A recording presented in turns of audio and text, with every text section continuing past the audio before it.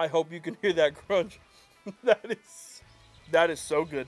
We're gonna start by filling up our vortex all the way with B&B briquettes.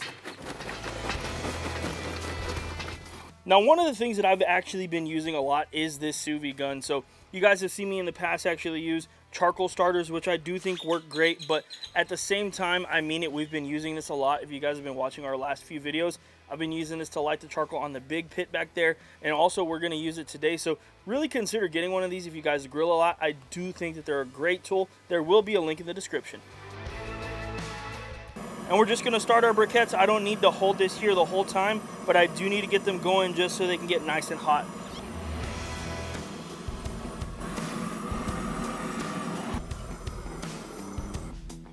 And for our kettle fried chicken wings, we are going to treat these the same exact way that we would if we were deep frying these. So I'm going to start with around 2 cups of all-purpose flour. And then we're going to go in with our Southern hospitality. This is a hot barbecue rub. It does have a little bit of sweet in there, but this is going to add great color and flavor.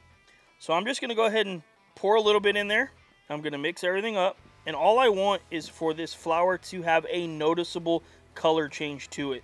I don't want it to necessarily be all red and orange, but I do want to be able to see seasoning in there. So after I mixed up, I don't see enough. I'm going to pour more, just eyeball it.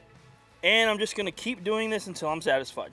You can kind of start seeing it get a little bit of a red-orange tint there. So we're close, but I still want to see more. So if you look really closely at the flour, now you'll see all of the Southern hospitality in there. I know that this is perfect. And we don't want to overcomplicate anything with this recipe. So now I'm going to start grabbing my chicken wings and throwing them right into the flour. All I'm going to do is get these nice and coated. I'll even squeeze some of the flour into my chicken wings.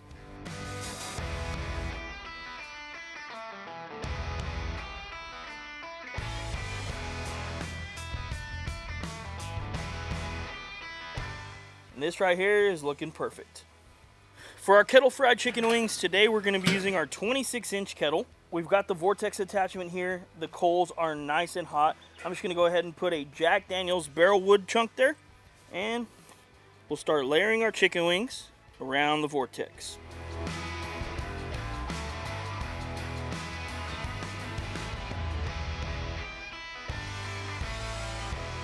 And now we'll go ahead and close down our kettle.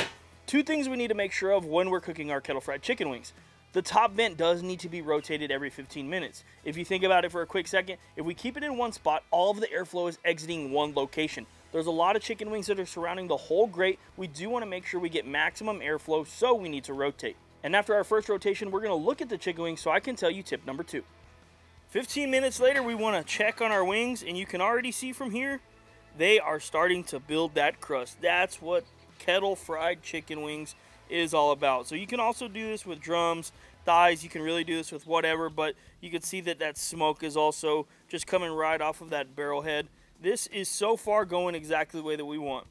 Now, the second thing that we wanted to talk about was a cooking spray. Today we're using Pam. You can use avocado oil or any other spray oil. We want to put this on top of the chicken wings. That's going to help build that crust and get everything nice and crispy.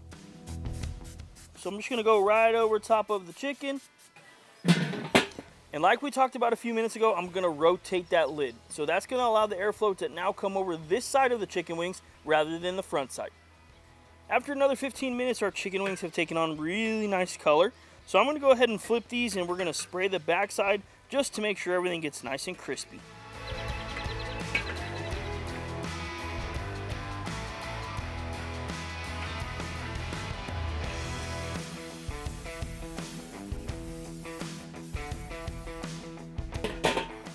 It's been right at 45 minutes and we've rotated our lid 3 times now. Let's go ahead and temp these wings to see if they're ready. Got around 200 degrees there. That's perfect. Just go to another random one. 191. Could go a little bit more on that one. 202.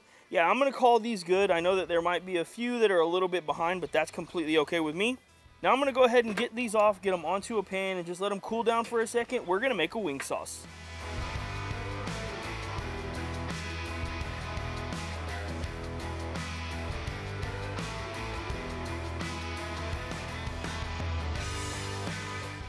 Now the wings are nice and crispy, and you could stop right here. Today we are choosing to add a buffalo sauce. You don't have to do that. You could add barbecue sauce, a garlic parm.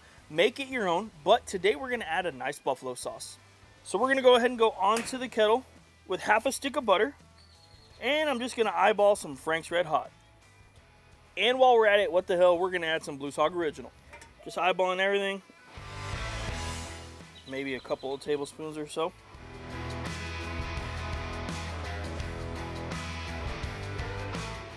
Our chicken wings and our sauce are completely done, so let's get this show on the road. So I wanted to grab one of these and I wanted to bring it close. Hopefully you guys can hear the crispiness in the microphone. What we're gonna do now is we're gonna add a little bit of sauce.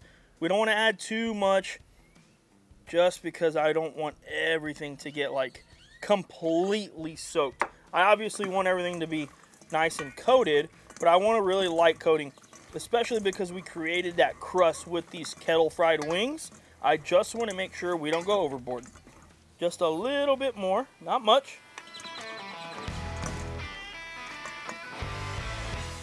And that right there looks like a perfect kettle fried chicken wing.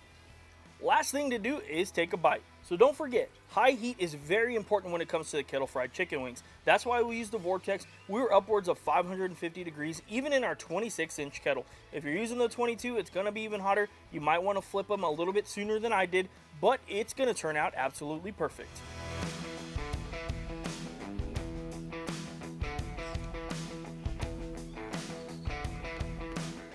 I'm really hoping that in this microphone, you guys were able to hear some of the crunch that went on in my mouth.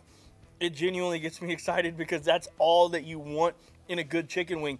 Perfect flavor, perfect texture. And sometimes when you're grilling or smoking wings, you might not have the crispiness that you fully want. This allows you to get that. That flour will give you that fried effect. And of course, smoked and grilled chicken wings are always gonna taste delicious. As always, we really appreciate you guys tuning into this video. Oh, I almost forgot to tell you. Don't forget your favorite dipping sauce.